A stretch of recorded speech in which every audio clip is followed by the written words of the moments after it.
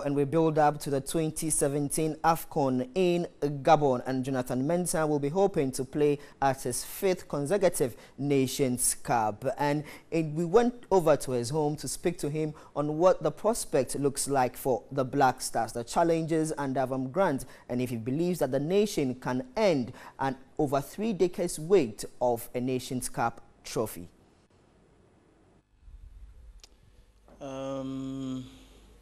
I think it's okay.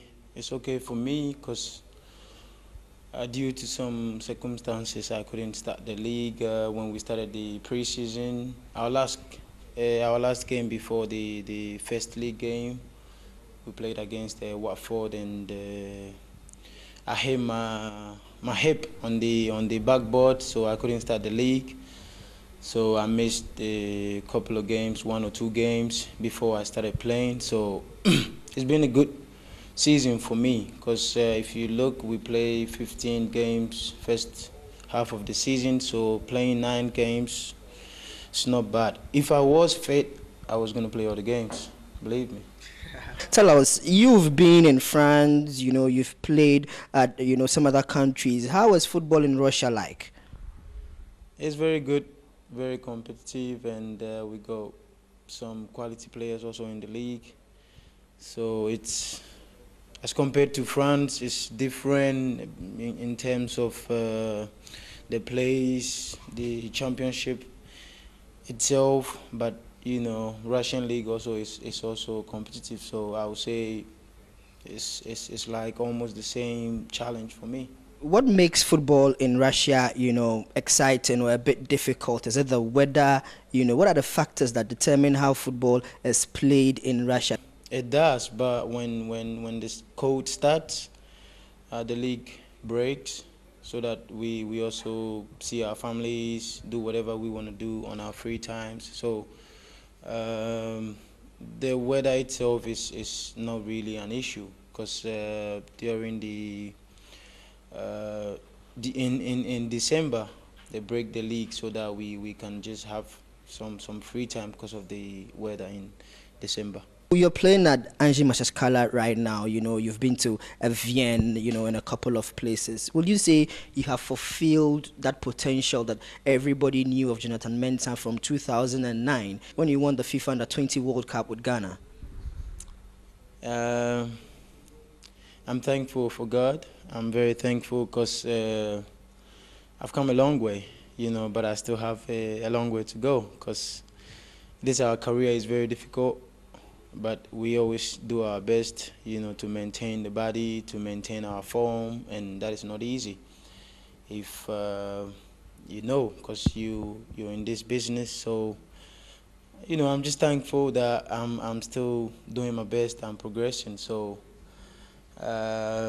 Yeah, I would say I'm very happy with what I'm doing now, and I want to do more for my country, for my club, and for myself. So we keep pushing. Let's get into the 2017 Nations Cup in Gabon.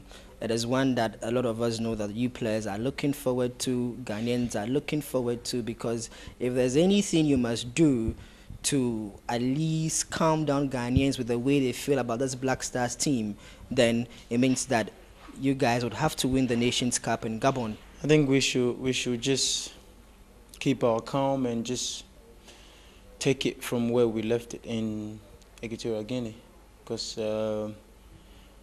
we didn't start good, but we finished very, very good. So we just have to start from where we finished. And if you look at the game we played against the Ivory Coast in the final, it wasn't a bad game, but penalty kicks decided who to win it, and fortunately we couldn't. So we will do all our best, take it game after game. We have to qualify from our group before we see what is next for us. So we just have to keep our calm and just take it game after game and win the people back. We're pleading with them. We are the prodigal son. So yeah, we still their sons. So they have to consider us and just support the team. Whether we do well now, we do well later, But for now, we need them a lot, and we played with them. They should support the team. It's been a difficult time under Avram Grant, especially in the last 5 games that the Black Stars have played. In these games, we have seen Uganda, we have seen Egypt, and then again, we are looking at the Nations Cup where we're playing against Egypt, and all of that. Is there something lacking in this team that has resulted in the lack of wins over the last 5 games we have seen the Black Stars play? I think first and foremost, I would just say our performance is not that great as compared to previous performances. Because no matter what's going on behind closed doors, we as players also need to do our best on the field. So whatever that's happening outside might probably affect us, but we shouldn't just give whatever that's happening outside affect us on the field. So we just have to do our best, and the rest also needs to be solved. Because if not, then it's always going to come back to us. Because we got leaders that is leading the team, and when things go right there, we as players also get it right. So I hope things are being arranged and fixed for us to also be fixed on the field. You guys here, your families tell you the kind of things Ghanaians say about the Black Stars and all of that. Does it really hurt you? How do you guys feel personally yourself? How do you feel when you begin to sink in some of these things that people say about you guys, as in you guys are greedy, you guys don't think about the nation, and that's why you demand so much? I think we do get hurt, because you can hear some hurtful comments, but you don't need to listen to that too much. Because for me, it will not affect me, but for some players, it might. So some words are very harsh to hear from them or from a friend or anything. So as I said earlier on, we're just pleading with them. If these people saying hateful stuff to us, our siblings, I'm sure they will not do that. So we will do our best so that we bring this nation's football back up. Did this really play in you guys taking the consideration of reducing the winning bonus from 10,000 to 8,000? With some of these comments, reasons why you guys agreed to reduce the winning bonus? Because I think we God's grace, we work in Europe, we earning good money, and we come to the Black Stars to play because we love to play for our country, and it's not about the money. So whatever happened, the reducing of bonuses and all that, we didn't look at that part, but we were looking at how to do our best on the field, because if you do your best, you can even get more from the leaders, because you guys are really giving everything on the field. So reducing the bonuses and all that, we were just fine with it, because that is not where our focus and our target is. Our target is on doing very well for the country, and that is how it's been always. So we keep it that way.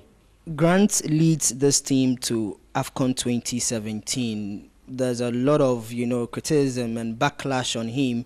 Even a lot of people calling on the FA to say that let Avram Grant go because he does not stay in this country. He is not doing well. He's not adding up any new players to the team. Personally, as players, what are your thoughts on Coach Avram Grant?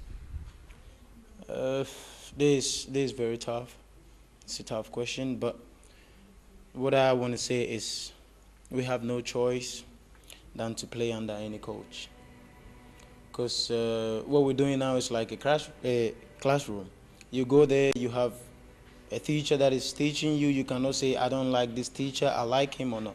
You just have to just obey to whatever he says, because he's the class teacher and he's going to tell you what to do. And we will be glad to work under him or any other coach. Grant led us to the 2015 Nations Cup final.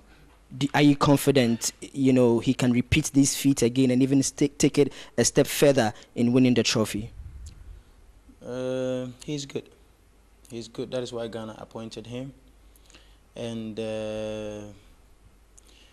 he came in very late, but he did well with the team. We finished second, but that is not what Ghanaians want. So he's, you know, he needs to do more for the Ghanaians to see that, you know, he's doing his job. So we need to give him the support, and he needs it because he's working with us. So we will just do our best, whether it's him or a different person. So what is that special relationship you have with God? I'm sure every human being does. You know, sometimes you even have a relationship with other humans. But we're talking about God here, and God is my protector, my strength, my everything. So I'm a Christian before a footballer. So I give him all the praise. I thank him for my life, because without him blessing me with my life once again, I can never play football. I cannot do what I love. So I'm always praising him because he's made me who I am now. The special picture here, Jonathan Mensah tells us he wants to talk about. Jonah, the emotion from this picture tells the story perfectly well. We nearly won it, but we couldn't. So we couldn't hold our tears. This was Andre Ayew.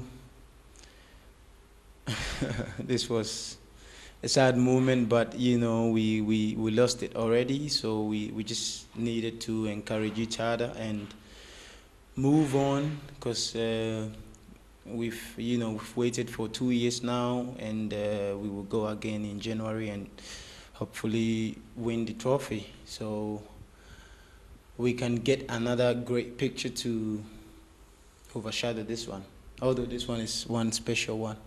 Thank you very much, Jonathan Mensah.